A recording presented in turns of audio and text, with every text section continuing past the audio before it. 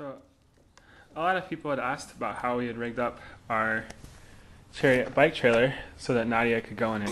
As you may know, babies aren't supposed to ride in a bike trailer until they're a year old and are able to hold up their helmet on their head.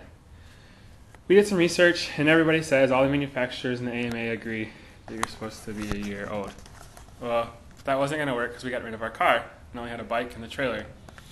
So we did some more research and had seen that people had done different things to make their trailers work. So what we did, we just took out all the standard harnesses from the trailer. Ours is a Chariot Cougar 2, so it has a little bit more room. So we took out the 2 harnesses. Now there's no harness. And then I went to Joann Fabrics and bought some webbing and a couple clips. I had to buy several clips to make sure I had the right ones that would fit in perfectly. There's a small issue that this one won't come back undone, but it's a minor issue. As long as it's attached, it means it's pretty safe. And so then we take our standard car carrier and we flip it back. So we still put it in a rear-facing situation just because it adds a little bit more safety. So we click it back into the back-facing strap like that. And then you just put Nadia in it. Take it like this and set the car seat in like so. And find the strap. Where's the strap?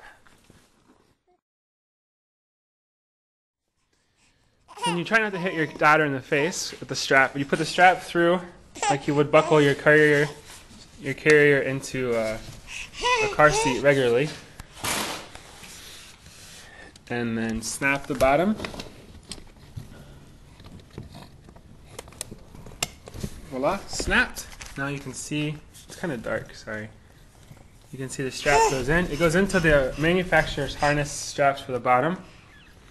And then the only problem I found is that when you put the cover over, it doesn't really secure in to the bottom part. Which on a day when it's been really rainy, I put a bungee because it has our carrier has hooks. So just put a bungee down through here and up and hooked it in. And obviously you can do whatever you want with this. And we also found that there is a little bit of splatter up if it's wet, which is easily fixed by putting the car carrier standard hood up, which would look like this. And that also helps if it's sunny, because in the rear facing, the standard carrier's sun cover doesn't actually cover her face. It comes back right out here and lies right down top of her face and she tries to eat it. So in the rear facing situation, you're just going to have to be a little more innovative. But this standard car seat carrier cover works. We have the Graco Snug Ride 35 car carrier, and we love it. Think about it. And then so that's how it is. And it just attaches to our bike trailer like a standard with its standard hitch.